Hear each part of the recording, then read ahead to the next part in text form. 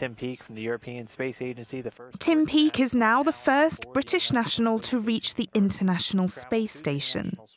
The 43-year-old astronaut is on a 6-month mission for the European Space Agency and is set to return to Earth on the 5th of June next year. He became the first astronaut representing the British government and wearing a Union Jack on his arm to make it to the ISS. Well, you know, it was a beautiful launch, and we got launched straight into night and got on with the work.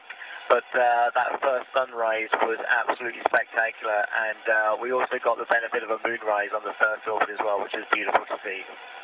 He also spoke to his loved ones at home. Thank you so much, and love to everybody back home.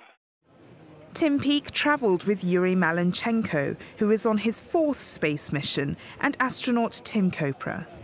Tim Kopra and Tim Peake are both former Apache military helicopter pilots. The first Briton in space was Helen Sharman, who travelled on a Soviet spacecraft for 8 days in 1991.